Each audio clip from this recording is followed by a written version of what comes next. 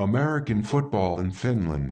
The voice in your ears and the face on your screen, Perfect Pervis, and this is American Football in Finland. Today, I'm joined by both my co-hosts, Coach Q. Hold up, he's over here, and then Chris Green, right down there. I'm trying to point on the screen. What's going on, fellas? What up? What up? What up? Yeah, let's get into it. This is the one. Hey, we back on video, guys. I think this will be the only like full episode that we do on video this season. It's been like 3 years since we did a video, so this is fun. If you're listening or watching, AFF Podcast is available on all major platforms, including YouTube, and we putting up our first video this year. Wherever you listen, be sure to follow, like, subscribe, and rate us. Anything less than 5 stars tells us that you are a hater.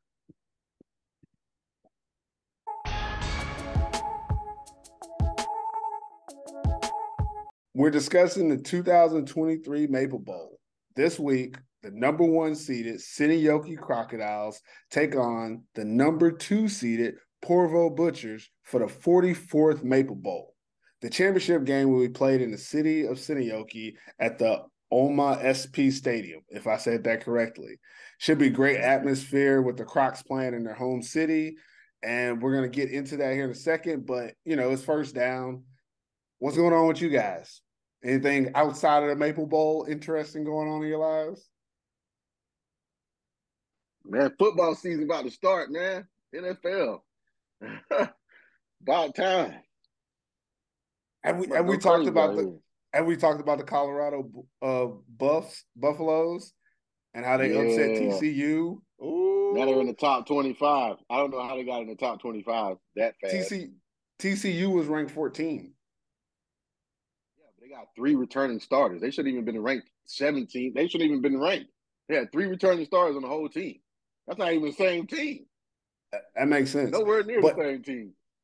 I do think like the NIL deals and stuff in college football has made college football more international, because I've had a lot of people like ask me about college football this year. That never happens. Like no one ever asked me like how can I watch college football while I'm in Europe or anything like that. And I've even had people like send messages to the AFF pages and stuff asking how to like watch NFL and college games. So I think that college football is and we're at a point in college football where pretty soon it's just going to be, SEC and everybody else, right? The way it's looking, see, Duke beat Clemson. That's that portal, man. Transfer portal, man. Didn't Florida lose too? And didn't LSU lose? Florida lost to Florida State. Florida State jumped to number 4 because they beat LSU. LSU was ranked 5th, I think, 4th or 5th. Yeah. So these rankings are real kind of crazy right now in the first week. You don't know where to rank anybody because the portal changes teams so much. There's really no way to really rank them, which means going forward, you're going to have to like eliminate people throughout the season, which means if you're playing the right people, you're going to be able to get into the playoff by playing the right teams. But if you don't play teams that are going to be, seen, you can't get in there. There's teams that are like, if you're not in one of those top conferences, if you're not in the ACC, Pac-12, SEC, you really don't. Yeah, you're not getting a shot. I've seen a lot of things online about maybe doing like a playoff, and maybe just doing like 2 or 3 divisions and the top FBS teams, and then having them play through the records, and then the top teams play like a 12-team playoff. I don't think that's ever going to happen. I think college football is that stubborn. It's just like bowl games baseball. Too. Yeah, bowl games, they make the money off of those. So a lot of them smaller schools make money, too, from the bowl games. So they probably won't. They probably won't. At the most, they can at least add 2 more teams, something. Like, yeah, I mean, give us something. I don't like the way that they like it's a selection committee to decide that, while the rankings really don't. I mean, they don't really play into it. And I think like if you go originally like what college football was, winning your conference is a big deal. That should be the prerequisite to get in, because then the strength of your conference is what determines who's the best teams. And then, and I think if that happens also, a lot of teams that are like in the SEC, they might change conferences so that they can be more competitive. And then you get that disparity of people playing in different conferences and not killing each other. And then the top teams actually get to play when it matters instead of, you have Alabama and Auburn playing a week before the title game for their conference. So one of them never can get in because of that. And same thing with Michigan and Ohio State, who have to play each other the last week of the season every year. There's no way Ohio State and Michigan can both get into the CFB because of that. I mean, because if it was up to me, I would have 4 conferences, top 2 teams in each conference go to the playoffs, and then 2 at-large bids from everybody else, which means if you have the at-large bid, you got to, beat everybody you ever play and do it in style. But I guess that's first down. We really digress, but I wanted to talk about college football, so that's what we talked about. So let's get into the actual show.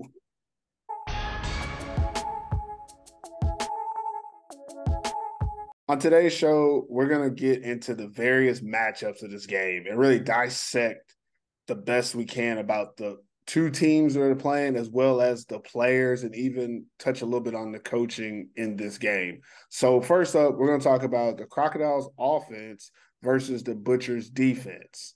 Okay. Now, I know Q said you had some stats. So if you want to throw something out on me, go ahead, hit me with some team stats right now for the Crocodiles offense or the Butchers defense that you think will be important in this game. Well, actually, I think I'll say this: the Crocs obviously had they were first in scoring offense. They were not first in passing offense, but they are first in passing defense. Which means in retrospect of playing against the Butchers defense, what the Butchers are good doing, or coming up with big plays in the right moments. And I think Cinderella teams, or I don't want to say Cinderella teams, but teams that make it to the championship game off of big plays, it happens. It happens. And the reason I say that is because if you go down the stat line, or if you go to the end of the year total of stats, the Butchers aren't favored really in the top 2 or 3 in most categories. Defensively, definitely not. Takeaways, yes. You know what I mean? But at total, they're not the only team with more than 10 interceptions. We got a pass-happy league, so it just happens. But I think the Crocodiles offense is set up to run the ball. They do throw the ball. Looks like they throw a lot, but I mean, let's be real. Zach Whitehead is not out here throwing 300 yards a game. In fact, nobody is, actually. And to be surprised, when you go through the average of it, nobody was throwing 300 yards a game. Maybe he was hitting like 200, 220 on average. Yeah, like real, I think, solid high efficiency. Solid, it's like solid games. And I think if the Crocs do what they do defensively, offensively, if they're gonna give Powell the ball, which I think we're all expecting, there's no reason you go into the championship game and he doesn't touch the ball over 25 times. He's going to touch the ball over 25 times. I think, got to. And I think that the important thing is for the Butchers to realize that. But Sarkler brothers, Yane, Joel, like, they're a big part of it because they get the one-on-ones. They do get the one-on-ones because people load the box and they try to come down and help on the run support. What the Crocs are good at doing is running a zone read, the RPO out of that. So what happens is he long read to Powell, and then here we go. After you think it's a run, he pulls it and throws a slant to one of the Sarkler brothers. They're bigger than most corners that they're going to play against, so they win a lot of those one-on-one matches. And I think that's going to be a problem for the Butchers because Zach, right, they're going to have to decide whether or not to let him sell out on stopping the run, or he's going to help these corners who we don't have much faith in. That's where I want to jump in a little bit and talk about the personnel in this matchup because you're naming them, so I just want to go in there and just talk about them. And so that we can do this on this podcast, kind of throw out some of these names. We know that on our normal podcast, we can't speak on everybody. But for this, we're going to try to throw out as many names as we can. You said it for the Crocodiles, their receivers. You have Janne Sarkila, Ville Olenquist, Joel Sarkila, Casper Harju, that's number 9, if y'all don't know who that is, Christian Ristila, number 82, and then William Koskela, number 83. And I named those last couple of guys because they've at different times shown up. You know, they're not as well known as the Sarkila brothers and Ville Olenquist, number 1, who's kind of been around all season. But those other guys do show up when they need them. But when we look on the other side of the Butchers, I mean, we got Zach Wright. Nico Royko does decently in coverage. But after that, okay. I'm going to name who they have. And, I mean, if you think somebody that I'm going to name can cover one of those other guys, then you just let me know. But you have your new import, Jordi Ajeti, playing corner. On the other side of him, you have Topi Ahokalio, number 2, as well as Emili Hassanen, number 32. So those 2 guys have been playing corner for most of the season. And then your backup safety is Ilmari Ikahimo. I can't say his last name, but Ilmari plays safety number 42. And he's been getting in rotation whenever they move. Sometimes they'll move Nico Royko down, and then you'll see Ilmari get into the game, and him and Zach Wright will be back there. So when you're looking at this, and Chris, you haven't said anything, so I'm going to toss it to you. When you're looking at these matchups, how do you feel that the Butchers can, keep up with those Crocodiles? Because it's going to be one-on-one situations. They're going to have to put 8, 9 people in the box. You have to. It is what it is. Just like what Q said earlier, you have to stop the run. Powell's going to get his touches, but it's going to come down to these one-on-one matchups. What do you think about the Butchers' chances with these guys? I mean, it goes without saying that the Butchers have had their struggles with the defensive backfield this season. They look better when they actually put Mikko Seppänen back there as well. So I think they need to play him both ways. He needs to play corner, especially if they're going to load the box of like 8 or 9 guys. Like, you've got to get Seppänen out there because he's probably one of your better one-on-one cover guys. Zach Wright, we know, is a dog. Like, he's just a dog. He just reads the game well. We alluded to things when we were talking to him on interview. We were talking about how he watches film all the time. He just seems to be in the right place at the right time. Nico Royko, solid player. But like you said, beyond those 2 guys, they don't have a lot else. So it's going to be difficult to match up one-on-one. I mean, what they might have to do is they might have to stick Zach Wright on one of the Sarkila brothers to try and take them out the game. But the only problem with that is he's then not in run support as much because he's out playing corner. So it depends which one you want, because you've got to stop Powell. Yeah. That's it. You've got to stop Powell. The only way the Butchers have got a chance to win this game is if they stop Powell. You don't want to let Powell beat you. If Zach Whitehead beats you, okay, all right. You don't want Powell to beat you. Like, that is the key to the game. It's stopping Powell, and whatever it is they're going to do. Maybe they might add in some like crazy blitzes, like corner blitzes or something, just to change it up. Dumb. I don't think I don't think those corners not with a running any back of that like smoke. That. I don't not think they want any like of that. Yeah. They're going there with the heads Zach down, eyes closed. Zach Whitehead can move, though. That's the thing. Zach Whitehead can run. So that's a whole other aspect of like we were talking about with Brandon. But yeah, you're right, Chris. Yeah, I mean, when you say like Zach Whitehead, that leads me to the next group. When we start talking about Crocodiles running back versus Butchers linebacker group. And obviously when we talk about the Crocodiles, we say, CP, Christian Powell, that's the run game.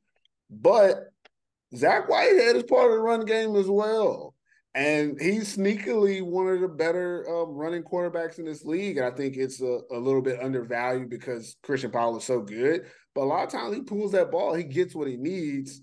And it's effective because it makes the defense have to do more than just load the box and key in on number 15. But on the Butcher side, I think when I look at their linebacker group, again, similar to what we said what I said in the interview earlier, when I look at these players individually, Nico Pennanen, Brandon Wellington, sometimes Nico Royko in there, those are good players. Those are guys that you can, believe and trust upon. But when it comes to stopping the run, I have zero faith that they're going to be able to do it. And I don't know if it's maybe because of, the offensive line from the Crocodiles. Maybe that could be more prevalent, getting to the second level or something. Or maybe just, seeing Christian Powell be able to make those guys miss. But last time they played each other, they had nothing for him. And I don't know if that's going to be anything they can fix in this game. And just to throw out a couple more names, because I'm dropping names, we have seen Sadhu Jallo get a lot of touches playing running back for the Crocodiles, kind of being the backup and giving Christian Powell a couple breaks every now and again. And then on the Butchers side, they have a couple of younger guys, Felix Salonen, number 98, and then they have a very young kid in Caspian Kosmanen, who also gets in a couple of reps. But what do you guys thought about that matchup, like the run game from the Crocs versus the linebacking group for the Butchers? I'll say it actually is probably it's a better thing for the Crocs to run the ball. I mean, let's be honest. Like I said, the stat wise, you look at the stats, Butchers are fourth in rushing defense. They're fourth. So 4 out of 7. I think we got to make that. Yeah, 4 out of 7. So they're fourth out of 7 teams. Fourth out of 7 teams. They're the 4th team in rushing defense. Crocs are first in rushing. No, actually, they're not first in rushing. I won't say that. The Royals are first in rushing. The Crocs are third in rushing, I think, offensively. But we do know that the Crocs have a big offensive line. They're going to try to control this game with keeping the ball on their side, obviously. You don't want Brandon Gwinner to get the ball and have to be throwing the ball 35, 40 times, because the more he does, the more opportunities they have to score on you big and quick. So I think the Crocs will try to manage the clock running the ball. They're going to make Brandon Wellington, they're going to make him play. I don't think he was there the first game they played him. The second game, I don't think so. I think he had just got there, maybe. He didn't play. He wasn't in the first one, and in the second one, the other import I think had just quit. Like I think right before that game. So I don't think they didn't have a second import. Yeah, so it'll be interesting to see him. He looks like an aggressive guy. He also can play his offense too, so he's a pretty good offensive player. Very athletic. Yeah, so it'll be important to see his role in this game. He like you say, he hasn't played against Christian Powell, but the guys that I've talked to that have, that's a strong individual right there. That's a strong, that is a big running back. I mean, just like size wise, I mean, he's a load. Period. It's nothing. He's not going to shy away from you. So coming to this game, 30 carries is what I'm thinking if I'm the linebackers for the Butchers. I'm thinking at least 30. I'm going to have to hit with some linemen, running backs all game. We're going to set the tone. So whatever team sets the tone, I think the Crocs are going to try to do that. They're going to try to set the tone early in the game, first quarter. Don't be surprised, first drive, they run the ball 3 times in a row. Do not be surprised. I don't think they're going to do that. I don't think that they're going to do that. Don't be surprised. The reason I will be surprised because of what they've done all season. Almost all season, they've come out and not given him the ball right away, and then later giving him the ball to take over the game. I think just going off of what we've seen from the Crocs, they to feel the other team out first because they know what they're going to do. So I feel like this is a little different than the regular season game, because I feel like you don't have and that's why I was talking about yesterday. Time, it seems like in a championship game, time flies faster than it does in a regular game. It's like the first quarter is over before you know it, and every drive really counts in a championship game, because that first drive, you get the ball, that first drive, you're trying to score in a championship game, because that's going to mean something. Butchers are full of young players. They do have some veteran players who have been on, like you said, been on the championship when they won back in the day. Those are vets. You know what I mean? Like you gotta worry about scoring on your corner, first quarter, first drive. Deep on the first one. You got to worry about that confidence. Like you say, you jump in the ring with Mike Tyson. I don't have to fear Mike Tyson. Jump in the ring with him, but when he hits me, I have to make a decision then. I got to make a decision then. Like, am I going to get back up and fight still, or I'm going to lay down? And in football, everybody knows that cornerback position, receivers, anybody will try to pick on you. They will try to take your confidence, because once they take your confidence, before you know it, you done gave up 2-3 touchdowns. It's been a bad day for you. Now your team is over here trying to throw the ball when they really want to run the ball. So it's a lot of that. I'm not saying that the game will go like that, but I'm just saying the Butchers have to worry about that because they have so much youth. So as a Crocs, if it's me, I'm coming out first drive, first play of the game, I'm giving Christian Powell the ball, because I know, for one, the defense is going to be overzealous. They're going to be like, oh, they're probably going to think like you thought. Hey, they've been throwing the ball. They'll never give it to them on the first play. And then this first championship game, here they go, running the zone, and he he taking 50 yards. You know what I'm saying? Like, this championship game type stuff. Like it's just, it seems like in some kind of way, there's always a person or people that step up in certain games. And I feel like the Crocs have been consistent enough in every category throughout the season to say that they're going to be successful doing this if they just stick with what they've been doing. You can go game by game and say, oh, they didn't score on this drive or they kicked the field goal on this drive, but the proof is in the pudding. The stats is the stats. They've been the top in the categories because they're consistent. Not saying the Butchers won't have an adjustment to it, but I think if the Crocs run the ball, it's going to be a problem for the Butchers front seven. And if Powell gets to the second level, it's going to be a long day. But that's just, Yeah, so the next group I want to talk about would be the Crocs O-line versus the Butchers D-line. And we say this all the time, right? Games are won in the trenches. And I really think that this is one of those situations where it just is going to be evident early and long in this game. The Crocodiles' offensive line is better than the Butchers' defensive line. And obviously I want to give some flowers today, so I'm going to go through the linemen. But when you're looking at, the Butchers on the defensive side, you're looking at Jesse Fulks-Tuda, number 55, big 5'5", great defensive tackle. Outside of him, I feel like they don't have any help. I feel like there's no help outside of him. And that's what happens if you watch this defense a lot of times is he wins. He wins a lot of his battles, but it doesn't matter if there's nobody there to fill the hole. If he forces, the offensive players somewhere and no one's there to make the play, they end up on the second level anyways, or even the third level sometimes. And I think he leads this group, but the rest of the group has to catch up for them to do well in this game.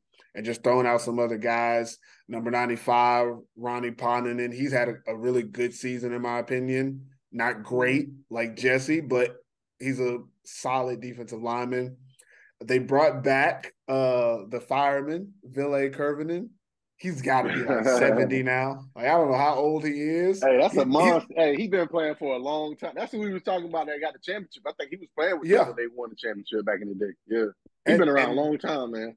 And I'm going to digress it just so if people don't know, because a lot of people that watch our show might be new to football in Finland. Ville Kurvinen is one of the best receivers to ever play in the Maple League. And then he did a second career and changed the defensive lineman when they needed him. And as you can see, the last couple of weeks, I really only remember seeing him in the last game in the playoffs. Yeah. But when they needed him, I think they went and said, hey, we need somebody. And he's the guy. He's like, okay, I'll come out there. I'm a strong guy. And he's going to give them something on the edge that they haven't had all season. But we haven't seen that yet. We really don't know. He did get a lot of pressure in their playoff game. But, again, we don't know how that's going to work against this Crocodiles group. And then the rest of their O-line, Number 90, Asko Pajunen, decent. Number 97, Julius Volksentruda. I don't know if those two guys are related. Is Jesse old enough for that to be his son? I don't know. But number 97, he's pretty good too. And Noah Nettie, number 93, another good defensive lineman. Again, individually, this is a good group. Defensively, on the D-line, this is a good group of players. They have good technique, good size, speed. They can get after the quarterback. But as a collective, it doesn't always work out. It just seems like they don't work collectively on the same page at the consistency that we're accustomed to seeing from the Crocodiles. And then if I go to the other side of the ball, talk about the Crocodiles offensive linemen, obviously you got the two tackles, Tuomas I can't say his last name. You know what it is. Oscar Stromstead on the other side.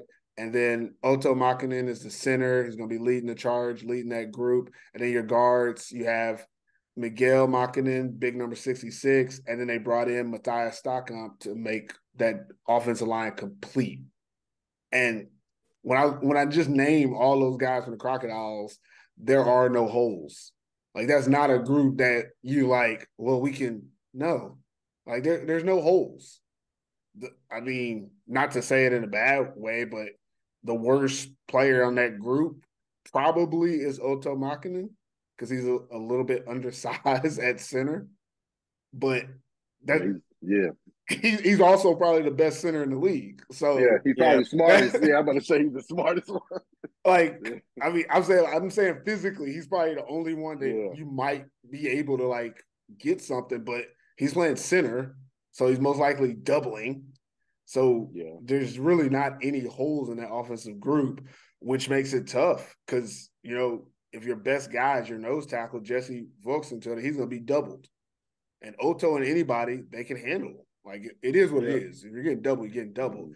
And then everybody else is one-on-one, they're not going to win those matchups. And, I mean, I feel like I've talked about it too much, but that's how I feel about this, about the O-line versus D-line. Arguably, this Crocodiles offensive line are probably the best unit as a whole that's going to be on the field this weekend. Yeah. They could arguably be the best unit as a whole. It's a damn good offensive line. It reminds me a little bit of the Steelers offensive line from last year, who were just solid as well. Like, it's no word of a lie. It's a cliche. You said at the beginning. The battle is won in the trenches, and I truly do believe, even though it's a cliche, I think this game is won or lost here, because if the Crocodiles can create holes for Powell, it's over with it. It's over with. That's all she wrote. Ain't bullying. They can't get bullied. That's for sure. Can't get bullied. Yeah, and the last part, we have about 2 minutes before we need to move on. I want to talk about the Crocs offensive coordinator versus the Butchers defense coordinator. Get a little bit into the mindset of it. And if I'm thinking correctly, I looked it up. I'm not 100% sure, but I think the Crocs head coach, Kiri Iarusi, and the Butchers head coach, Lassi Voipio, are what that matchup is.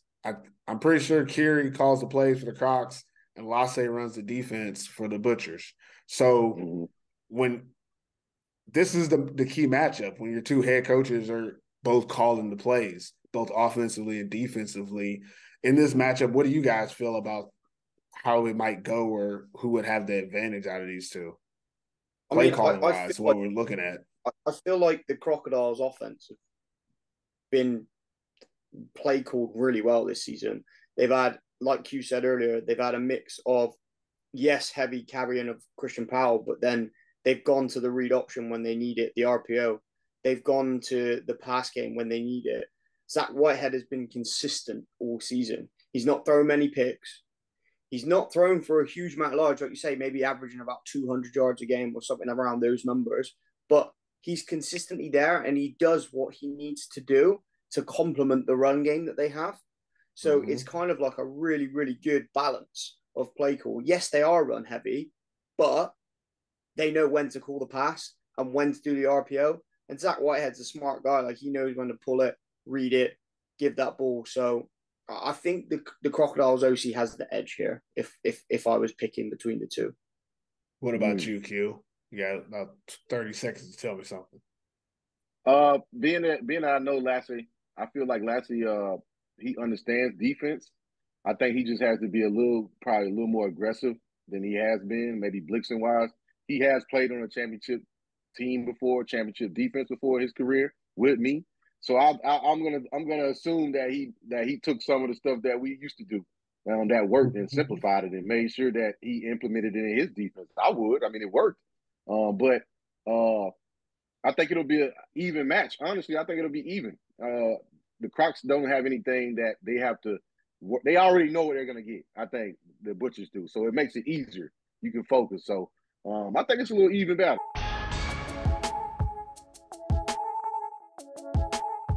Moving on, let's flip the script. Let's go Butchers offense versus Crocodiles defense. And again, I think the major thing we're going to talk about here is, the passing of the Butchers versus the Crocodiles secondary and their pass coverage. And I'm just going to throw out a couple of names for the Butchers receivers. You got Mikko Seppänen, Christian Nautanen, Lucas Arella. That's the big three everybody knows about. But then also you have Fung Nguyen, who comes in every once in a while. I don't know. I don't know if he just don't play in some games. But he shows up every once in a while. And then Mickey J has been seen playing a little bit of slot receiver later on in the season. And then number 17, Sami Nikkanen, has jumped in and out every once in a while as well.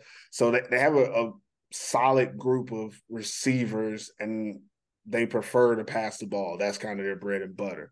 While on the other side, you have the Crocodiles. You've got Eric Irvin at safety, Atu Tuoko at safety, Thomas Anisiadis at corner, Heikki Toivola at corner, and then you kind of have Artu Tapola, who plays linebacker, but he's more like a nickel back sometimes for them, the way that their defense is set up. He's an outside linebacker, kind of more like a nickel back. He actually plays DB on the national team, so it's like that in-between spot. And then we saw in the playoffs that, and I think the last game of the season as well, number 20, Oxley Syrian, is back from injury. And the Crocs are high on having him on the field, and he plays safety. So what do y'all think about this matchup? Butchers receivers versus Crocs DBs. How you feeling about it? I'm a little half and half on this one. Because I've seen the Butchers offense flow, and I've seen it on days where it was working nice passing wise, more than run. I know a few games we've seen Mickey get off, do his thing or whatever. But here we are again with lopsided statistical, things, matchup wise. The Butchers, they can't score. They can't score on everybody but the Crocs. The most everybody points but the team they're playing. In 2 games, they scored 27 points on the Crocs in 2 games? Yep. Well, they scored 6 in the first 6 one. points on the first game. But I mean, they lost. With the second, they scored 27 points on this team. The second time they scored 20-something points, and there was a touchdown called, we all know that was a touchdown. Everybody knows that was a touchdown, but there was no ref there to call it. So they could have scored, another touchdown in that game. And that was all in the second half because they were losing 21-0 in that game.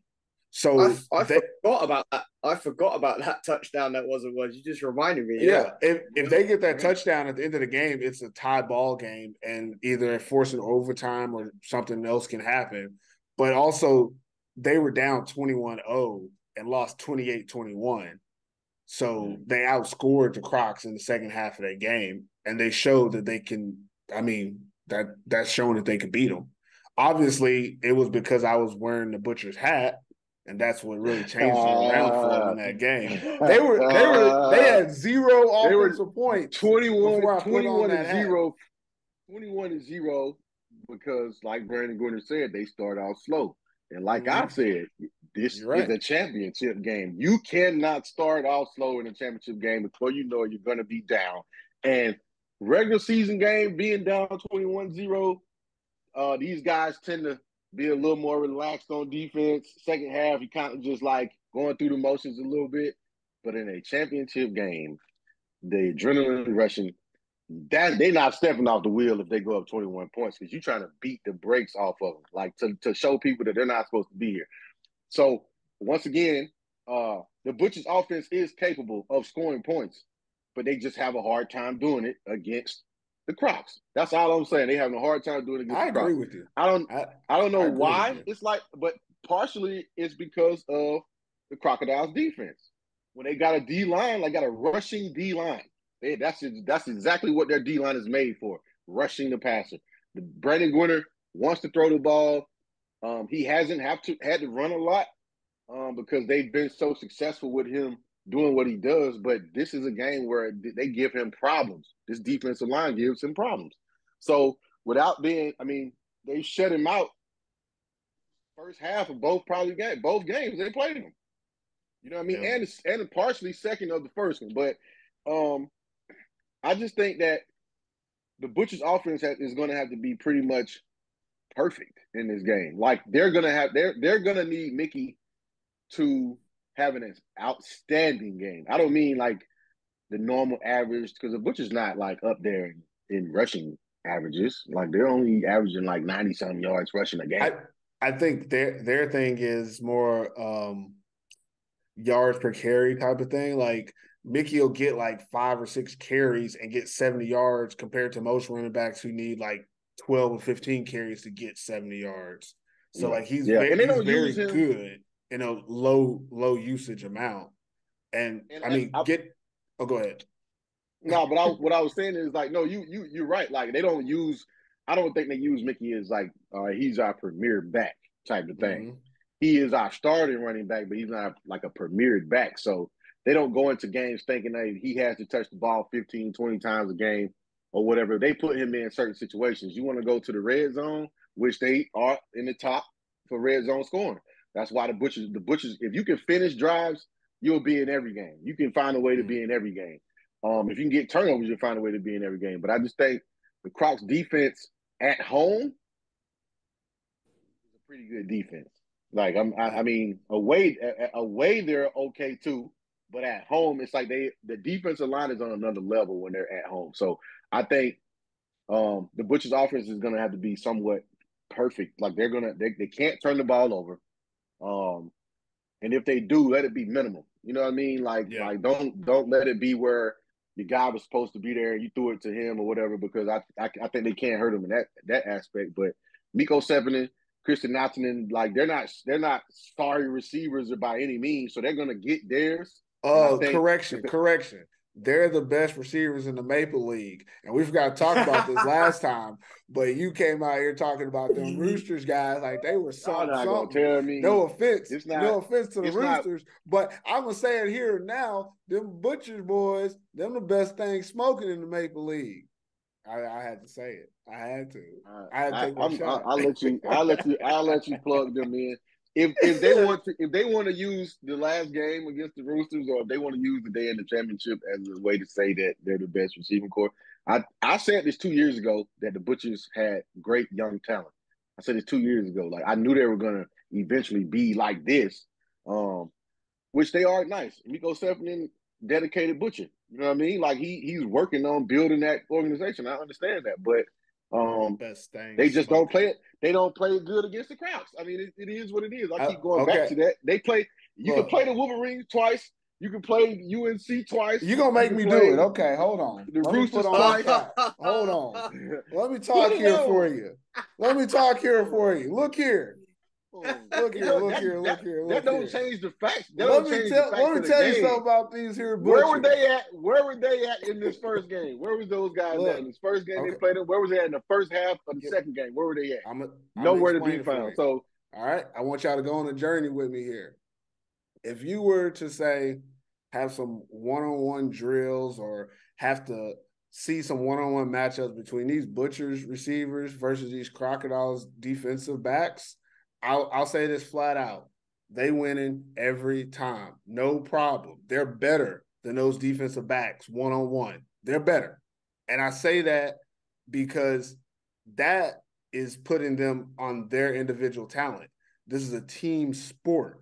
When they play the Crocodiles, they don't get those one-on-ones. Crocodiles don't have to do a whole lot of man and everyone stick to your own, put 8 in the box, because they have a D-line, like you said, that can get pressure by themselves, which means their linebackers get to help in coverage. So those DBs for the Crocodiles rarely get put on an island.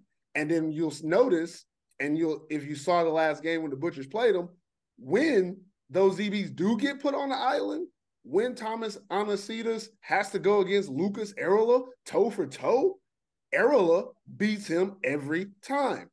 But I digress. That's why they got the best receivers. But their offensive line will not hold up against the Crocs defensive line, which means those receivers don't get to go one-on-one. They have to get into soft coverage. They have to find holes and then hope that the quarterback is going to be able to find them as he's running like a chicken with his head cut off because those defensive linemen are chasing him. So again, Butchers wide receivers, best thing smoking. I'm just saying. Look, I'm gonna say this as a group. Best thing smoking.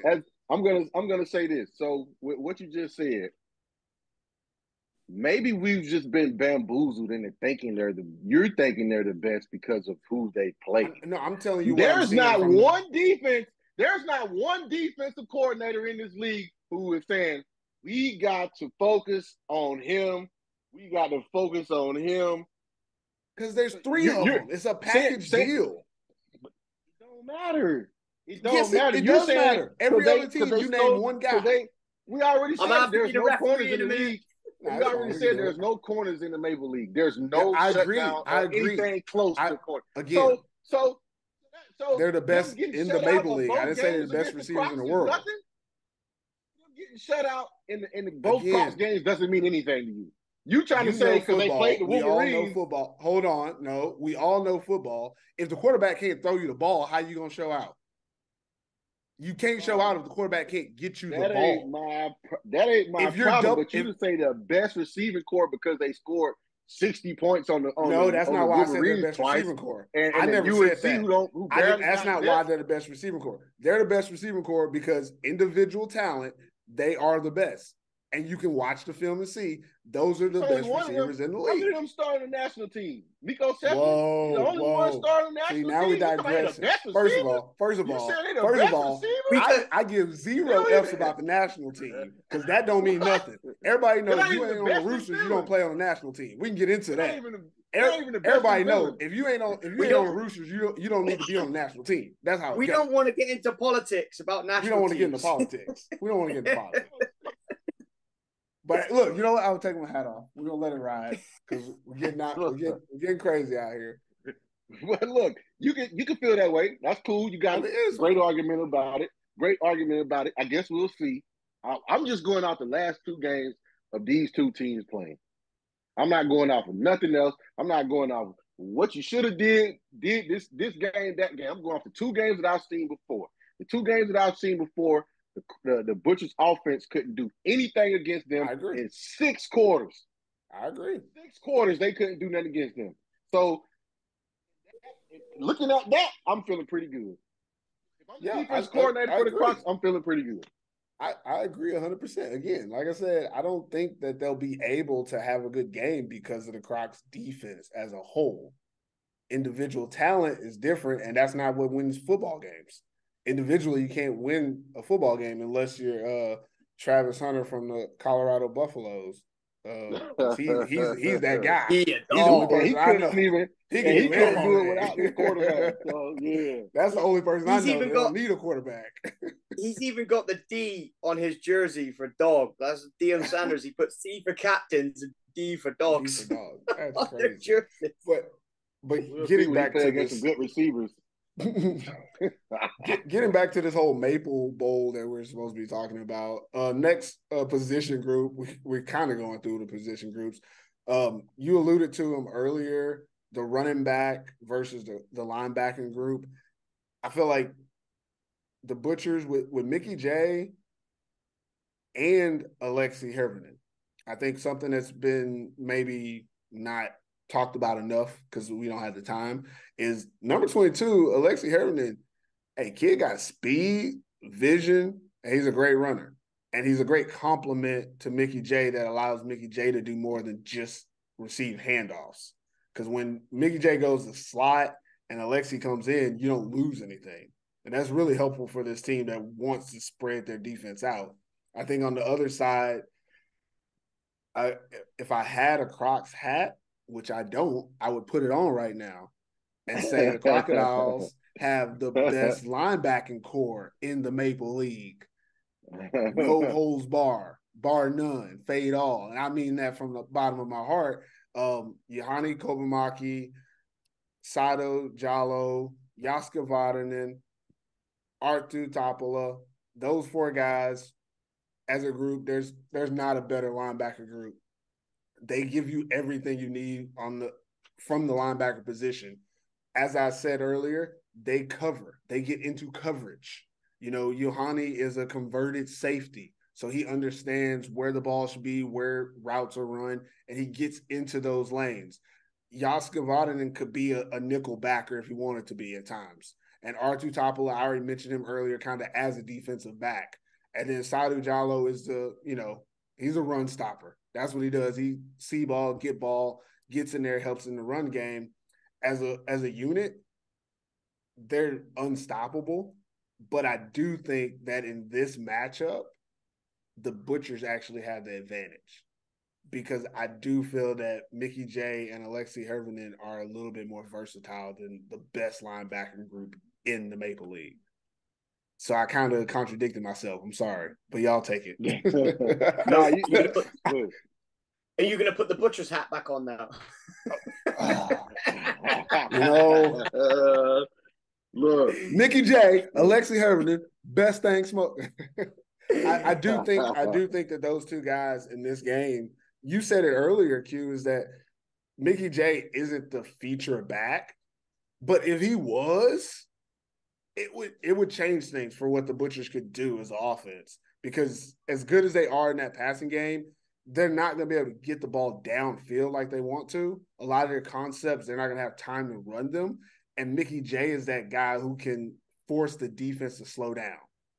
He's the X factor in this game. Yeah, if you make that defensive line think, hold on, am I pass rushing or is it a run? I have to do both, or is this guy leaking out? Just slow them down enough that you can run your offense. It changes how they're going to play against them. And I think the last two times they played against them, they haven't done that. They haven't really made Mickey J that guy. And matter of fact, if you remember the second half in that second game, Mickey J came on late in that game. He started catching passes out the backfield and made a couple of plays. I think he scored in the red zone as well. But it was a little, too late, too sorry, and nothing you could do about it. Yeah. If they come out letting him be kind of the feature, what'll happen is that defense will have to focus on him, and that'll open up all those receivers that I named that are the best thing in Maple League. Yeah. I was about to say something similar in that if the Butchers want any chance to win this game, they need to run the ball well. Because like you said, it's going to open up them receivers. When you start running the ball well, you get that edge on the defensive line, suddenly they've got to put an extra guy in the box. What that does, that opens up a zone. Okay. It gives maybe one-on-one coverage on the backside. It gives you something different. So for the Butchers to win this game, they've got to run the ball well. They have to. And they're going to have to feature both backs a little bit more. Maybe they might run a bit of two-back. Or even with Brandon Gwinner, like we talked to him in the interview about him running. Like we've not really seen it much this season with his legs, but that boy can run. Yeah. So with him in the run game, with these two running backs, if they get success early running the ball, that's their opportunity to win the game. That's their key to victory. If they run the ball well early, I feel like the passing game will take care of itself. I think you both got good stances on it. I'm thinking more of maybe Mickey helps more in the spread, maybe the empty, where you can get him out one-on-one against some of these linebackers, some of these DBs, some swing routes, because like Pervis said, the defensive line is going to be rushing. He's not going to have that much time. So you're only out most of the time to the swing route. That's, the dump off is maybe or screens. They do that screenplay. I was going to say they have a really screens, good screenplay for him. That's what hurt teams like that. That's what hurt aggressive teams, defensive aggressive teams. But the thing that the Crocs have an advantage is they don't have to blitz. So not having to blitz means that Mickey J can run the screen, he can run swings, but there's always a backer or two who's going with him. But the thing that will help the Butchers is that, like we said, Brandon Brennan can run. So you have to decide, though, how much of a balanced offense you're going to be in this game and say, hey, we're going to come out this first half and we're going to try to open up this zone read, or we're going to try to open up this RPO. If not, do you plan on just dropping him back and letting him throw the first half and then see how you doing and then maybe try to get Mickey in there second? I don't know, but I think Mickey is best for them is going down the stretch. When they're like trying to close games, he's a motor. He gets the ball. He gets gas. He gashes defenses at the third, fourth quarter. I think that's when he hurts people the most because he still has his energy. He hasn't had the ball 15 times already. So I think it can work for him if they use Mickey the right way in this game. It could definitely give them some disadvantages as far as matchup wise. But they have to decide: are we going to throw the ball 50 times, or are we going to go 20 and 20, or 25 and 25? It's just you got to make a decision if you even get that many chances in this game. But I guess we'll see. Yeah. Let's talk about the real deal in this game. The Butchers O-line versus the Crocodiles D-line. Again, for the Butchers, you have Jonathan Yasavada at center, Vino Pakinen at left tackle, Socrates Siltakorpi, who is probably going to be playing right tackle. And then they have Eustace Asavada at right guard. And then they kind of rotate at the left guard or right. One of the guards, they kind of have different people coming and going because they have some holes. I'll say it now. They got some holes. I think with the Butchers O-line, you got two good end pieces when you move Socrates out to tackle. When he was playing guard and they had Eustace Asavada at tackle. And I say this with nothing but conviction because I've been watching O-line this year, like heavily, because we had to do the all Finland thing and we were going to go 2 teams deep, which meant we really need to know who's good and who's not. Eustace Osavada is the weak link. Like that kid, he was giving up everything early in the season, and that's why they moved Socrates from guard to tackle. Every time they played a good rush team, Socrates will go from guard and start playing tackle in that game. So in this game, he's going to be playing tackle instead of his natural position of guard. On the other side, Vino Pakinen, he's doing fine. He's going to do as good as you can get for a left tackle. He's one of the best in the league. Sorry, he didn't make the all Finland team. He was close, but it is what it is. It was a league vote.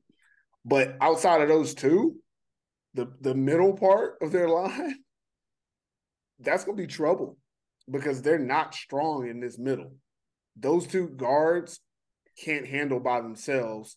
But if Jonathan Osavada has to help one of them, the other one is going to get beat. And he can't help both of them against the rush that the Crocodiles are going to be able to go with Seth Zins, Philip Zakic, Elijah Watson, and now Diego Paz Gonzalez. They brought in another guy to beef it up. I think Chekin got hurt or something like that.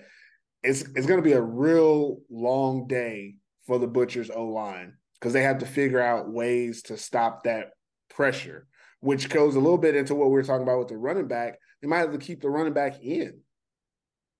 They might have to keep him in to block. And that will only take away from what they can do with the running back. And now that I say that and I'm thinking about it, they have a tight end. The Butchers use Osco, I can't say his last name, starts with an M, number 83. He plays tight end for them. So they might actually have 6 O-linemen basically. which takes out either a receiver or a running back from getting into routes. What are your guys' thoughts about this matchup? I mean, that's a load to handle with. When you're saying about your interior is your weakest point, and you've got Seth Sins and Sakok in there. I mean, geez, like, and then you've got Watson and Gonzalez to complement them. It's going to be a long ass day for that Butchers offensive line. And what's crazy about that, the Crocodiles D line, sorry to cut in there, is that those 4 guys, they can rotate. Like, they're not all like interior or rush. Like, they can move, which means they will find the weakness. And when they find it, I mean, I don't know what you're gonna do. I mean, the only thing that the Butchers offense can do is go quick game. Like you said earlier, getting the running back in the swing, throwing those slants, throwing a quick outs, just getting quick game to make them adjust. Do something to make them adjust. You know, you've seen teams sometimes where their defensive linemen are flying out because they're like, oh, there's a guy. Maybe try and run some jets to try and widen out the defensive lineman and run the counter off the jet. Something creative to get this defensive line moving without having to block them for more than a second. They need to do something along those lines, because if they try and take them 1-for-1 heads up, I'm telling you now, they're going to lose. It's as simple as that. This Crocs D-line is too good to take one-on-one. They can't be solo blocking them. And there's 4 of them. Best in the Maple League. Yeah, I said it. One guy. I mean, it's no Crocs secret. D-line, best in the Maple League. They are. Hold on. I do have a Crocs cap though. It's an old one, guys. Oh, okay. Bucket. You got a little bucket. Bucket. I can't fit it. It's too small. Like, it doesn't fit my head. I actually tried to wear it for my interviews. Like, send it my way. Well, I guess it doesn't fit though. Like, all right. They don't fit the dreads, but it's all right. You can pull it off for a little interview or something. Championship party. Yeah, there we go. So I'm gonna wear this for while we talk Crocs D line. Best thing in the Maple League right here. You can't name a better D line than what the Crocs got, baby. Yeah, I said it. Pervis is just the ultimate hype man today. Yeah. What I'm doing, I'm hedging my bets. I'm flipping. I'm on whatever is hot. That's what I'm so doing. Fast. Not so fast, my friend. Not so fast, my friend. Not so fast. What are your thoughts about it, Q?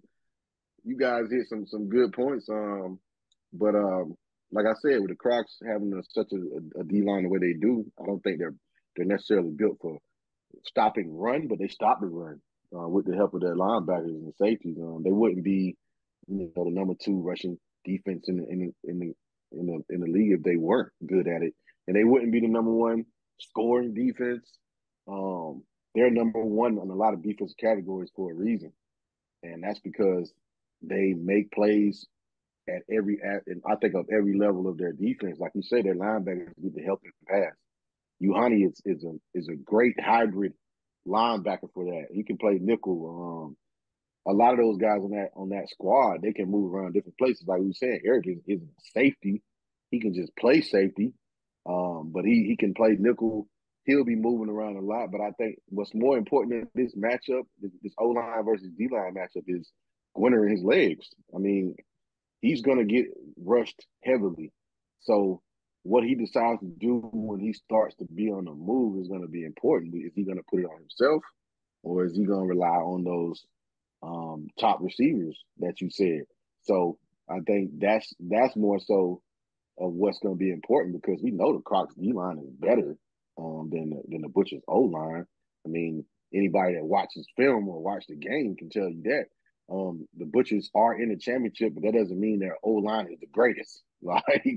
And that doesn't mean that, you know what I mean, that they just out here not giving up anything. But it's gonna be very important. The Butchers O-line can't let the Crocs get to a point where they're getting back there to the point where Brandon can't even get 3 seconds to throw the ball. Like, you don't want that type of game. And like I said, the worst thing you could do is have a championship game also in your home field.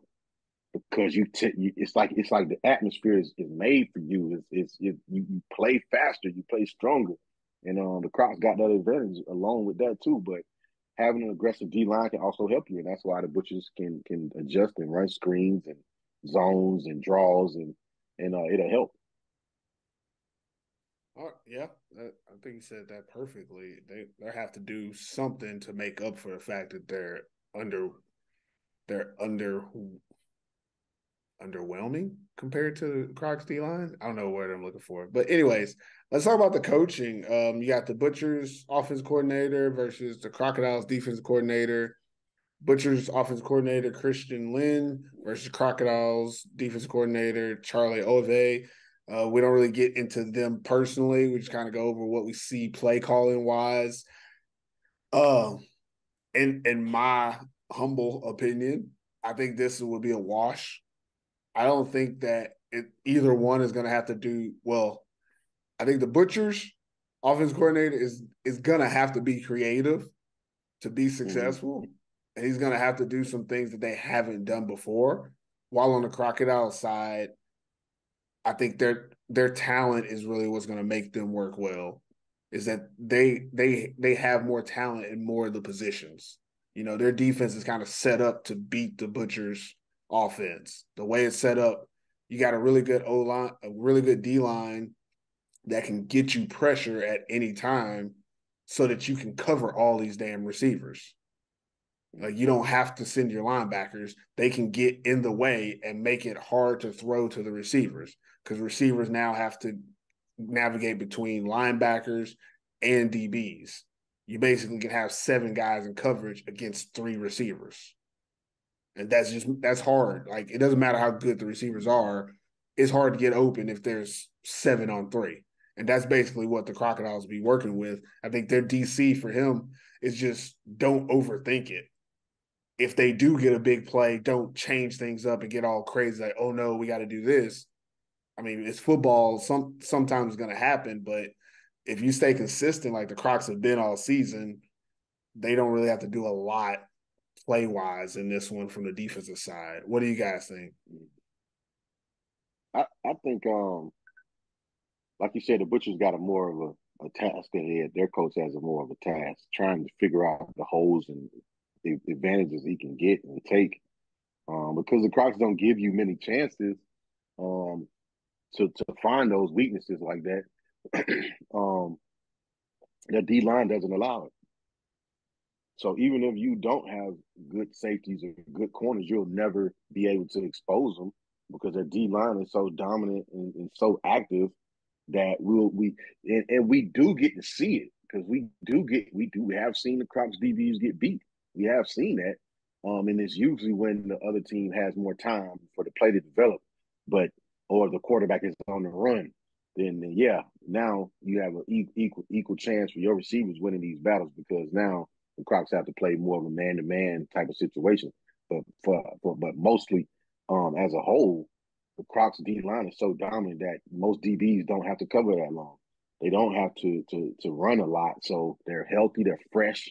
You know what I mean? 3 and out, like they're used to that. So the Butchers OC is going to have to find a way to prolong his drives and try to find ways to hit him in that hole, because Miko Sepinen will be very important in this too. I know we talk about the coaches, but Miko Sepinen is very important in this game, because he will start the game off with a linebacker probably inside of him and a safety over the top, probably Eric over the top of him.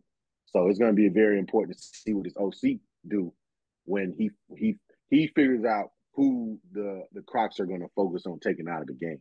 And I think the smartest thing to do would be start with Miko first, to not let him get going, because he's going to hurt you the most. Oh, I know what he's going to do. He's going to do that little out route that he do from slot. He's going to run that little out route. You can't guard it. You can't guard it unless you the safety 2. Can't help because he's going out, and then the inside leverage, and he gets out of it so quick. That's a quick game right there. The Crocs defensive coordinator now on this side. Take his hat off. Put my Butcher's hat back on. The Crocs defensive coordinator has to be creative too, because I know when you're coaching defenses, sometimes you'll run cover 4, 5 plays in a row, and then the next play you run cover 2. But that's how you mess up other offenses. That's how you mess up other teams' plans, because now that out route has been hurting us when I was in cover 3. But now I switched to cover 2 one time, and my corner's there to lay this hit or get a pick. And now I got you readjusting what you want to do and running this play again. So I think the Crocs DC has a task on his hand too. It's just a little easier when you got a D line like that, where your risk, you know what I mean, it's not that high. It's like, I know they're going, you don't really have to take risk that much. Like your safeties will be able to help on these deep balls all the time because they're going to be one step drops, one step throw. That's all he pretty much going to get. And now your safeties can be out wide and help you out on deep routes. But it'll be interesting to see what the Butchers OC do and what he decides to do, if you want to keep it balanced or keep it run heavy or pass heavy. But he got a task. Either way, they both do. Did you have anything, Chris?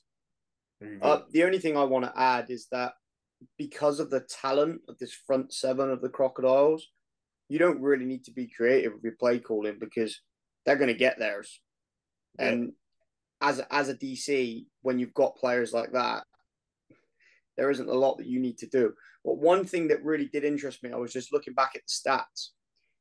In the 2 games that these 2 teams have met, there's only been the Crocodiles have only sacked Brandon Gwinner once. Oh, he's not going to take no sacks. And so that's why I looked at tackle for loss as well. 4 in each game, so eight TFLs over 2 games, which is interesting.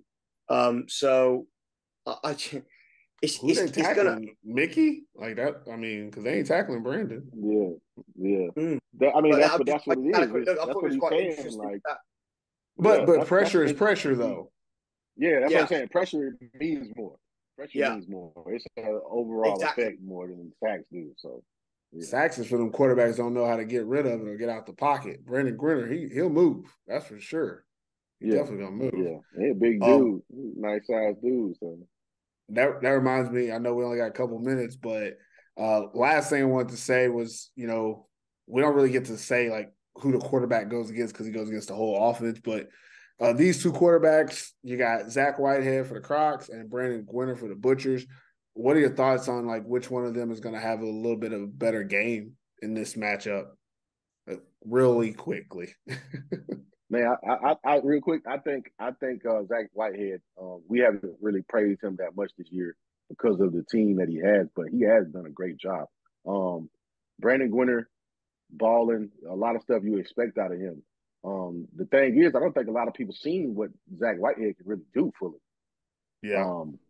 He's starting to show him running more now, but out of the 2, as far as having a better game, I think stat-wise, Brandon Gwinner might end up having better stats than him.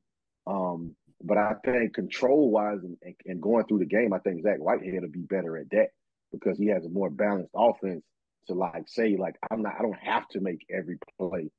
Brandon Gwinner touches the ball every play and pretty much is in control of how that offense goes. Zach Whitehead, that's not his mission. His mission is just facilitate, make the throws that he needs to make, and score the points they need to score, and let Powell do the rest, pretty much. So it's a little easier task in his hand. But I expect a good game from both of them.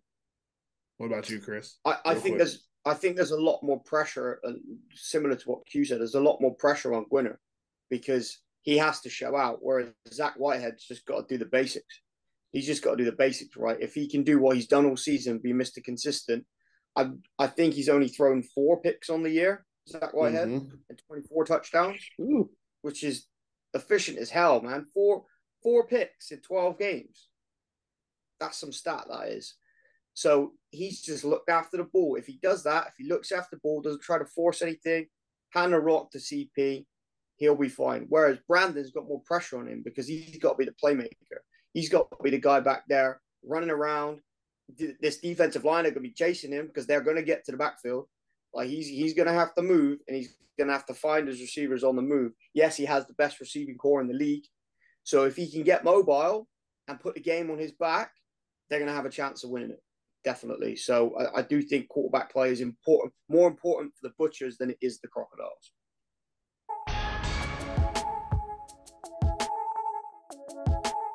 So we went over offense and defense for both teams going against each other, but obviously there's a third phase to football.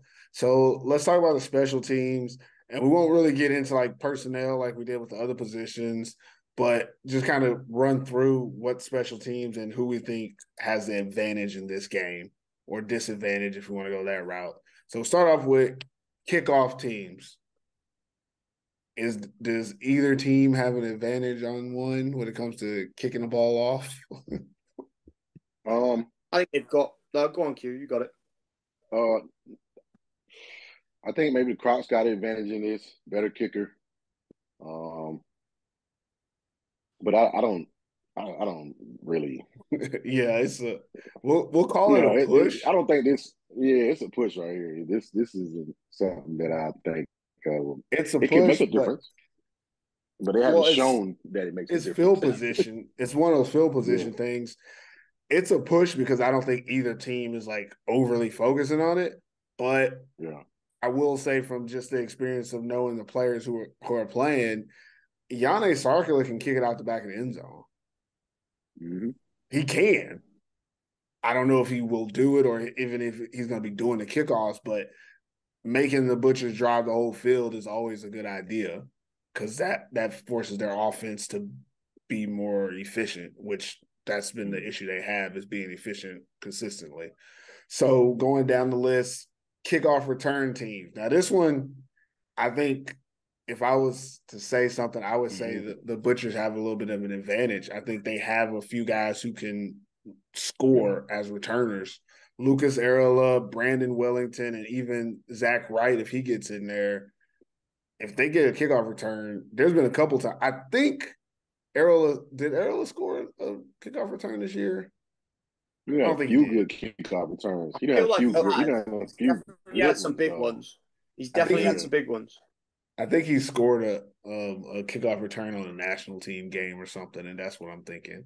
But he has that type of speed.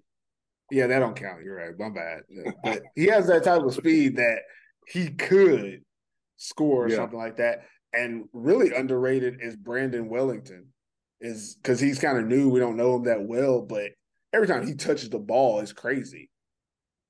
He almost scoring a lot. Yeah, he's like close to scoring some of these plays that he does. Like even the run plays, he's like almost scoring on. Every time he touches the ball, he could score. So the next thing would be punt teams. Who has the better punter? I mean, Butchers, right? We already know this. That's not even a great statistic, though. We're just going down the list. I mean, obviously, the Butchers have the best punt, but I mean, do you really want to have the best punter in this game? I know. You don't want to be punting the ball in this game. You don't want to be punting. And if your best receiver is your punter, I mean, he's like, one of my jobs I'm doing well, I guess. So, because I mean, if you're not catching, then you're kicking. So if you don't want to catch the ball, you're gonna punt the ball. The next one would be punt return. Again, I think you're going Butchers. Yeah, I think so. Like you said, it's just because of that return. Like Zach Wright, you get the ball in his hands, he looks electric. Brandon Wellington, you get the ball in his hands, he looks electric. Aaron, the boy can run. Similar kind of argument to the kick return stuff. Yeah. So then go to field goals. I think we're going Crocs with this one. Crocs. Yeah, Crocs. Do the Butch. Well, and if it comes down to it, well, right? If it comes down to it, I'm like the Crocs will probably win the game off of that. If it comes down to it, because not saying Miko has a range, he has a range, but this kicker, the Crocs kicker, can kick some field goals, man. Like I'm talking about clutch field goals. So he can kick a 45-yarder, which is basically a professional, which is clutch in Finland. Yeah. I mean that's not clutch in Finland. The only places where 45-yarders are given is the NFL. Everywhere else, if you kick over 40, you're a scholarship athlete playing kicker. We'll take you. Like that's just how it is. And the Crocs have that in their backyard. And one thing, just to go on this a little bit more about the field goals, is they're probably the only team that is good enough to get the ball right to that range. Because we said, like, Miko Sebinen has range, but look at the games that the Butchers have played. Look at the games a lot of teams have played. Rarely do you see a team get to that 40-yard field goal where they have to decide punt or go for it. Most teams don't get there. They get stopped before they can get to that little range, or they get into the red zone where it's like you have to go for it. While the Crocodiles, once they get to the 40-yard line, they're like, shoot, let's just, get 5 more yards and we can kick it. Mm-hmm. And then you start thinking, in that type of mindset instead of, okay, it's third and long, we have to get the first down. No, we just have to get 3 or 4 more yards, get him in range. And that's going to change how they go about a lot of things in this game, knowing that you can do that with that kicker. And I don't know if we named him, but we should name him Etu Makamonis, a young kid from Seinäjoki. Last thing on here is field goal block. Do we think either one of these teams are going to block a field goal? Crocs. Oh, yeah. Crocs. Yeah, they had a lot of them early. They had a lot of them early in the season. They got speed off the edge as well, deep line. Yeah. This could change the games to make the game break or break the game early too. If this happens, if they pull off one of these field goal block or extra point block, anything, all that stuff is gonna make a difference in these games. So we've seen Eric Irvin do it. Like he's done it this year. And I honestly think the Butchers have only tried like 1 field goal this season. I don't think they're gonna even try to kick a field goal. Like, I don't think it's in their blood. But, okay, so just to sum up special teams, we said kickoff teams, push. Kickoff return, push. Butchers. Return, we went Butchers. Kickoff return. Yep. Butchers. Okay. Yep. Kickoff return, Butchers. Punt, Butchers. Punt return, Butchers. And then field goal, Crocs. And field goal block, Crocs. So we got 1 push, 3 Butchers, 2 Crocs. So we thinking Butchers have the better special team set up? Yeah, it's still a push, right? It's still a push. I think the Butchers. The Butchers can return, and the Crocs can kick. Got more chances. They got more chances to. I think they get more chances. Punt return, kick return. You probably get more chances of that than you do. Field goal and field goal block. Field goals and stuff. Yeah. So true. I think the Butchers is probably a little more leading in that special team category. They can affect the game more. Yeah, because they're gonna. I mean, you're guaranteed at least 1 kickoff return for sure. Yeah. Yeah. They've got more of that, I guess, game breaking ability in the special teams game, which is what you want. It's a momentum changer. You get a score on special teams. Like, how much does that get the sideline G'd up? Like, it's a momentum changer. So it's really important.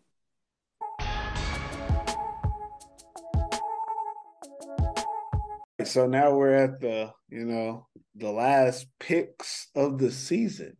That's the part we're at right now. And I did the tally anyways. So we're going to see where the rankings are at. Basically, everybody went 1-1. Everybody went 1-1.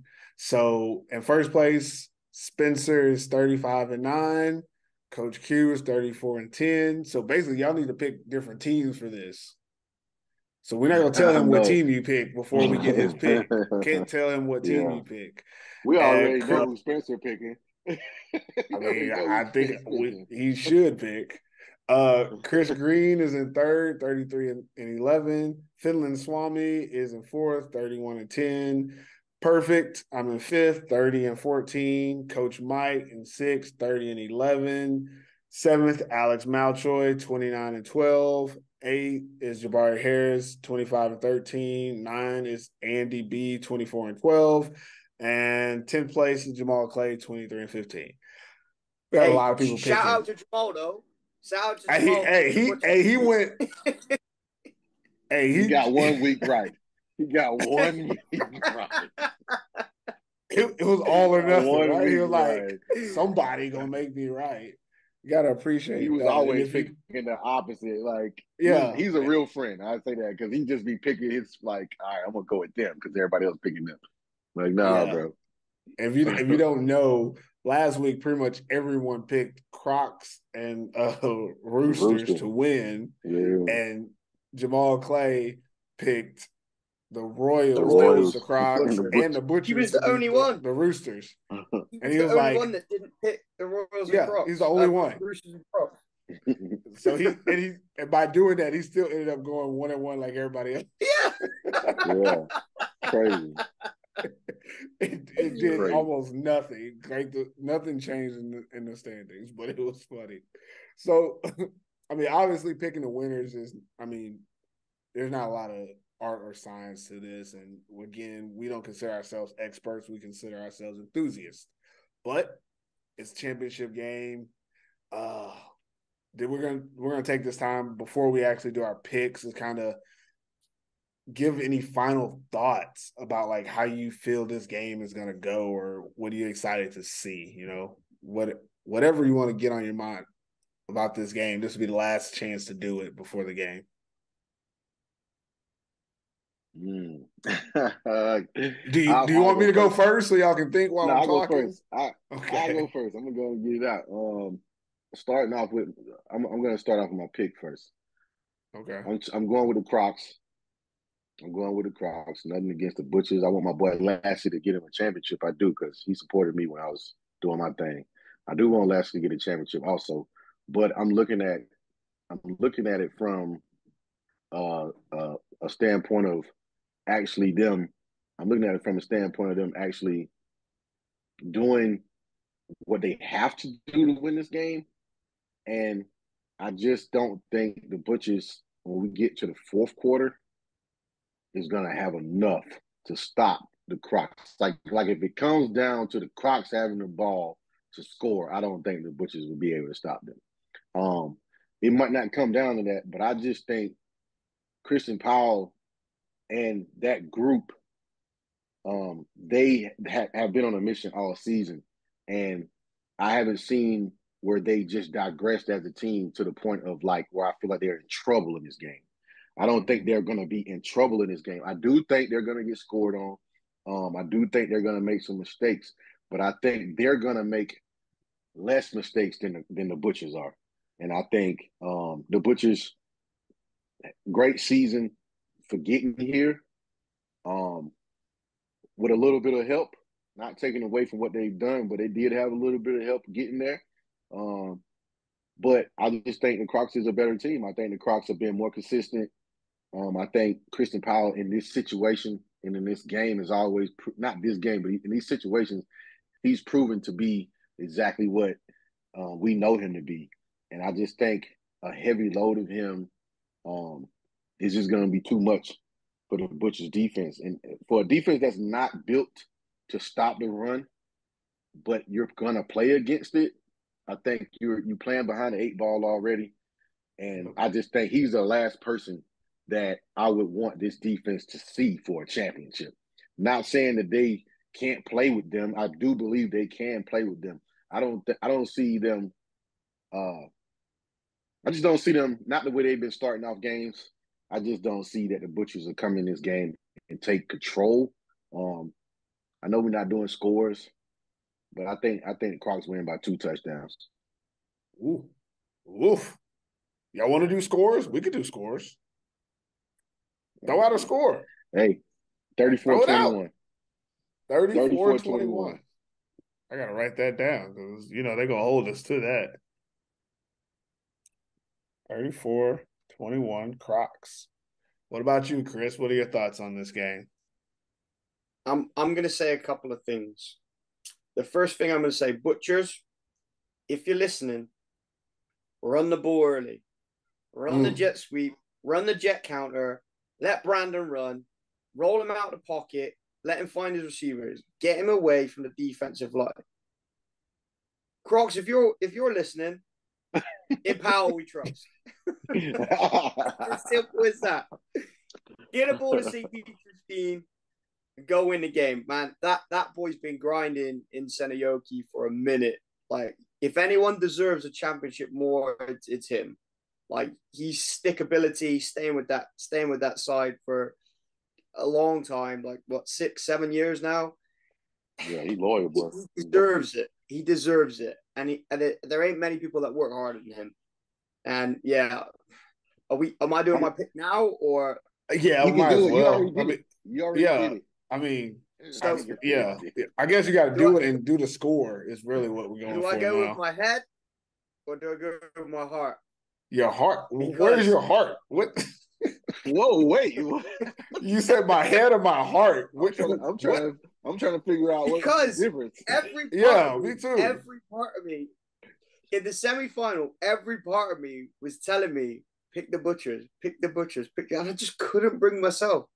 And I don't know what it is. I've just got a feeling that the Butchers might do it, but I can't bring myself You need to a pick hat. the damn, You need the I hat. can't bring myself to pick the damn Dallas Hey, Cowboys. I just can't. That's what happened to me last week. Imagine a team imagine them announcing early the championship game is going to be played at your home field, and then you end up at your home field for the championship game.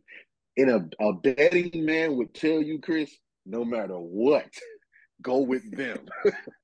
Tampa Bay Bucks, LA Rams, Kuopio Steelers. Yes, you cannot don't get me Helsinki wrong. Roosters for like 8 years. Like I said, you can't go against like that. I said, every bit of me really wants to pick the Butchers, but I just can't. Like, part of me telling me they've got a chance, but so what's the score?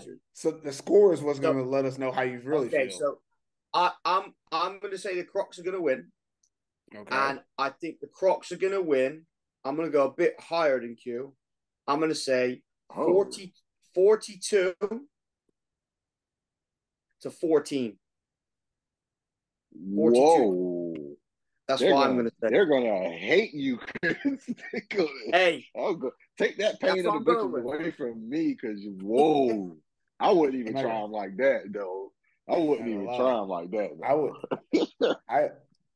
I'm not gonna lie, y'all make me want to pick the Butchers just out of spite. but I'm not feeling that kind of risky today. I'm obviously going with the Crocs. I do wish I had a better hat, and I'll be in Seinäjoki. So if anybody knows where they make hats in Seinäjoki or something, hook me up. I mean, I'll be there like on Friday, so we have time to like make a hat or something, guys. Let's make this happen. I just think that the Crocodiles are a better team.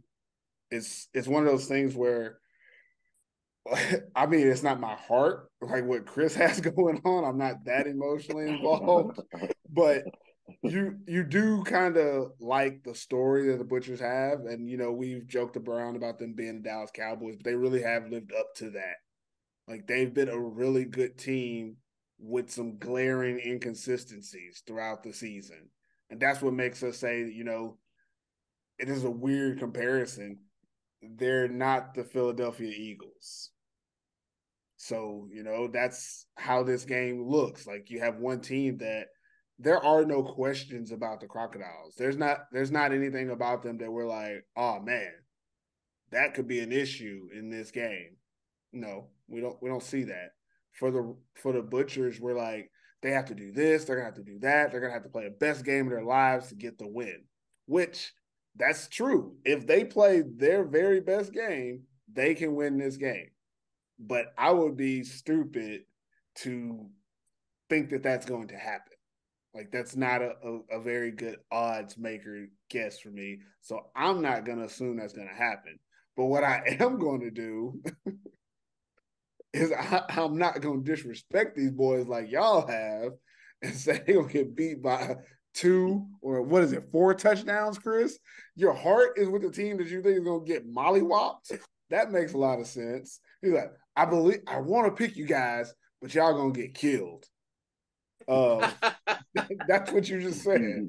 Me personally, I think that this game is going to be true to form of most Maple Bowl games, where it's not close, but there's not a lot of scoring. Because one of those games where neither team really just runs up the score. And so if I'm going to put up a score, I'm going to say 24-14. That's what I'm going to go, which is under the average. I think that at some point the Crocs are going to kick a field goal and get up by a weird number. I could see it being like 21-7 at half. And then both teams just kind of like having a struggle and settling in the second half, and both teams score, or maybe the Crocs get a field goal in the second half, and then they're winning, so they kind of like just do enough and play that field position game with punts and stuff. While the Butchers, once they get behind, I mean, that's a wrap. Once they get behind, they're gonna press, and once they start pressing, the Crocs defense is going to be able to do whatever they want. And it'll just be one of those, like, how long is this game going to last? But it's still, I mean, I think that's how it'll be. I think it's going to be a very exciting first half. But I think after that first half, we're going to kind of know who's going to win the game. I don't see, unless the Butchers come out and just get ahead in the first half, that'll be a whole nother thing. But I don't know if that's going to happen. But I do feel like it'll be a really good first half. And then by that time, I'll know who's going to win and probably start having some long drinks. Long carols. Look, one thing I didn't say, Purvis, I wanted to say one thing I didn't say. Like Chris said, they've been grinding over there in Crocland, man. And in football, you do have Cinderella's stories where a team out of nowhere that, you know, that wasn't Corpio, it wasn't the Roosters that end up in the championship game. And rarely they do win sometimes. I mean, in history, you can probably look up some teams that it didn't happen to. But I think in football, a team like the Crocs who've been grinding years and years and years, and then they finally get there, it's like it would be a crushing second time of them losing. They were there last year. Game. You know what I'm saying? It'd be like crushing, like what, like are we cursed type of thing. So I think they have a different mindset now in this game. Like, we've been here, we know what we didn't do to get to our goal last year, but now we're back, and that's hard to do. It's hard to go back to back in any level of football, but I don't know, man. I can't go against Christian Powell. Not this year. Well, I just can't. You make a good point. You make a really good point when you say it like that, because you're looking at the two teams, and I mean, I don't know who, but nobody had the Butchers going to the Maple Bowl. Like, that's not something that we saw. So them making it is kind of the accomplishment, similar to what happened. Yeah, it's the peak. Yeah, which is similar to what the Crocs did last year. And you see how that worked out for them, is they played against a team that were like, we're trying to get a 3-peat. We hear about this business. And that's what happened to them last year. So when you look at it this year, I mean, I think, again, we're not trying to downplay how hard or how important it is to the Butchers. And I mean, for that organization, for that city, finally getting back to the Maple Bowl. I mean, we've been calling you Dallas Cowboys because you haven't been close to the Maple Bowl. We've been saying making the playoffs doesn't matter. You have to get to the Maple Bowl. But now you're at that point where you got to win it. And I say this with the utmost respect. If you don't win it, that confirms the Dallas Cowboys, because nobody cares about coming in second. Like, it is what it is. But it's also one of those things, like, obviously, if you're part of that team or part of that organization, you're playing with house money this weekend. Just getting there really is an accomplishment. And you have to feel like, oh my gosh, we're back. Like, just making it to the Maple Bowl means you're a contender for the next 2 to 3 years. Like, that's how you should feel. And that's accurate. But again, Crocodiles on a mission. It's at their house. They're in their home city. They are the perennial favorites to win this game. And they haven't won since 2001. And they've been to a lot since then. It's not like this is their first rodeo and they're just happy to be there. No. I know it's taken Christian Powell 5 years, but before he got there, they were going every other year and weren't getting any dubs. Well, you can ask Spencer. You can ask our friend Spencer Cullen about all them silver medals. Yeah, in the last 8 years, they've been to 4 or 5 bowls? Yeah. Something like that? Yeah, about half of them. I mean, like the Buffalo Bills of the Maple League. Yeah, that's pretty much what they were. Is that Always who a we're calling the bridesmaid, Crocodiles? never a bride. The Buffalo Bills. The Crocs No, are the but Buffalo Bills. we can't. Buffalo Bills are Dallas Cowboys. No, We can't call them that because of the want- Buffalo Bills today are a totally different type of team. Actually, Yeah, you're right. but the Buffalo Bills today they can't get to the Super Bowl. It's Yeah. like, But that's the only reason we but you're couldn't call right though. that. It's a historic thing. It's a history thing. Like you have to go on history too. Even though I Yeah. think the Butchers, like you said, the Butchers peaked. Some teams, their championship game is the playoff game. They exert so much out of that game that you come into the championship game expecting things to go the way that they've been going, or you're expecting things because sometimes you go in games and nobody makes big plays, nobody, Yep. and you're like, man, what was wrong with us? Nothing. Yeah. It's just the other. It's just this is football. This is what happens. Like you would like for Zach Wright to get pick sixes in a championship game and make it a great story, but it's a chance that it might not happen. It's a chance he might just have 8 tackles, a tackle for loss, and that's it. And you think, oh man, he ain't really do nothing, but it ain't that. It's just you play the game how it's given to you, but you also have to respect the fact of the work that somebody's put in on both sides. Like, all right, you got to wait your turn, Butchers. That's how the Crocs feel. Y'all got to wait y'all turn. Like we've been here. we've been chomping at it for a minute. Like, if it helps anybody, I'm an LA Rams fan, and if y'all know how we did when we played against Tampa Bay, we were one of the best offenses like in the league. Had that like 80-point game against the Kansas City Chiefs during the season. Got to the Super Bowl through some. No, was it the shenanigans? Was it that year against New Orleans? Was it the shenanigans that year? Yeah, the shenanigans. I mean, it is what it is, but we got the opportunity, couldn't score a point, lost 10-0 in the Super Bowl. And it took 2 more years before we got back and we won it all. I say we because, I'm part of the team too. And now we're not good again. But I could always say, 2021, baby, champions. So that, I mean, that has nothing to do with anything. But I'm just saying that for the Butchers, it's a great accomplishment to be in the game. But for both teams, you already have done enough that you have the respect of everyone that is supporting you or rooting against you, that you deserve to be there. And that's something that you can hang your hat on no matter what happens in this game. And it's really good to see that the 2 best teams made it. And whoever loses, I guess there's next year for some people.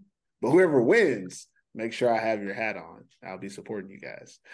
I'm willing to do, a halftime change, like if I need to change hats, because I only have the Butcher's hat, which means I'm probably going to wear it from the beginning of the game.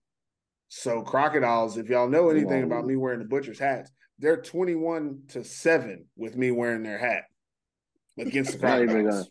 They're not even going to let you wear that hat on the Croc side. I'll walk out there. They're going like, hey, you want to take that off, buddy? Gonna take you off back. Chris, I don't know. Chris, I don't know if you know, but there's like, it's a myth about the Crocs at home, man. Like in those games, like you're playing against the Crocs and somebody else. You're playing against the Crocs and somebody else. Like it's just gonna go that way. And hey, we'll see what happens though. We'll see what happens. Yeah. But definitely both teams made it. You guys, hey, that was enough, man.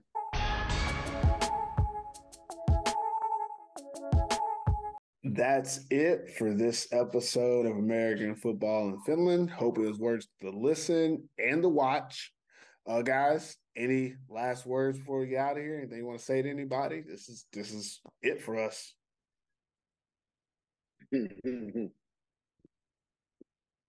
Here. Championship week. 2 best teams in the Maple League. It's a different final to last year. I can't wait. Should be good. Yeah, good luck to both teams. I'm gonna shout out my boy Lassie again. Lassie, defense coordinator for the Butchers. Also Gravedigger Yari Morning, and he used to play for the O-line for the Butchers too. He was my teammate at a point with the 69ers. So it's good to see him and those guys get to this point as coaches. So I just want to congratulate them on getting to the Maple Bowl. But that's about all the love they're gonna get from me for as a pick, though. But I just want to see a good. I honestly want to see a good game. You know what I'm saying? I support all the teams, but if the Butchers somehow pull it off, you know, congrats to them. If the Crocs win as expected, I think for most people, then definitely congrats to them because they worked hard for it. They've been grinding for it, and we'll see what happens though. But y'all gave them 14 points though. I would be offended. I would be offended. 14 points. I gave them 14 points and only gave the other team 24 though. Like I gave them 14 good points. Chris gave them. Ooh. We pretty much got the same score. We pretty much got the same score though, Pervis. Me and you do. No, you got them. It's fine. You got them losing by 2 scores, but 2 like touchdown scores. No, I don't. You got 34 to 21. Yeah, dude. I meant to say you got 2 touchdown scores. I got to say 1 score and 27. 24 is what I was going to say. 34-24 is what I was going to say. But because I knew they was going to get a field goal. So I got them with a field goal, but I don't think that – I feel like it'll get so far like ahead that they just don't get enough points. I don't know. But, yeah, my last words would be good luck to everybody. I will be out there for the first time in like 2 years. I haven't been to the last few Maple Bowls because I already knew who was going to win before it happened. Go Steelers. But this game, I really don't feel confident as I would like to be that, you know, the Crocs are going to just run away with it. So it's worth me seeing up close and personal. So I'll be in Seinäjoki. If you see me at the game, say hi, you know. And good luck to everybody out there, man. It's going to be a great game. Go ahead. One more thing before I forget. The weather forecast is meant to be sunny and hot. When was the last time you can remember it didn't rain on a Maple Bowl? I sent somebody. You never said that. I sent somebody because I'm supposed to be in Seinäjoki. I sent somebody the weather forecast. I was like, "Is this for real? Like, what is it really like in Seinäjoki?" And they said, "I never know until I step outside."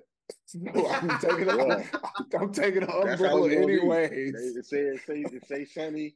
It's supposed to be nice and sunny outside, and then you get there and it's like raining and gray. Cats and dogs. Yeah, and that's a totally different game. I know we didn't talk about that, but that could change a lot of that game too.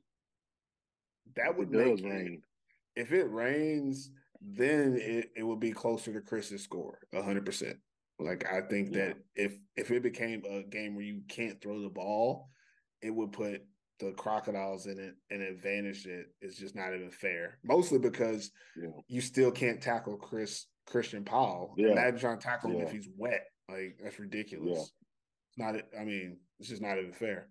But that's it for the show. If you enjoyed it, follow us wherever you listen or watch your podcasts. And don't forget to rate us 5 stars, subscribe, like, all that good stuff. And if you don't do any of that and you just put comments, but you don't follow us, that makes you a hater. And if you're one of the people, you know who you are. And I'm sorry I had to say that, but you know, we lose a lot of our time putting this show together for you guys to enjoy a little something. And if you're gonna hate, at least follow us. Like if you're gonna hate, that's cool, but you know, subscribe, like something. Hey, they hating, but they still watching. Still watching. But click the subscribe button, man. That's all I'm asking. Yeah. So or at least share it. Or share it. Share it to a non-hater. Somebody that just appreciate the enemy of my enemy is my friend. Yeah, we do appreciate the feedback, and we've been getting a lot of that lately, and that obviously means that people are enjoying at least something about the content. Even if you don't like it, sometimes it's fun to not like stuff, and we're okay with that. You can follow us on the gram and Facebook at American Football in Finland. I don't know what our YouTube channel is called, but if you type in American Football in Finland, we show up on YouTube. I don't think we have a custom one yet because we don't have enough subscribers. So click subscribe so we can have a YouTube channel that says American Football in Finland. I think. I'm not sure. Stop hating. Tell them to stop hating. And stop hating. So until next time, never forget T. I F. We gone. We gone. We go. American football in Finland.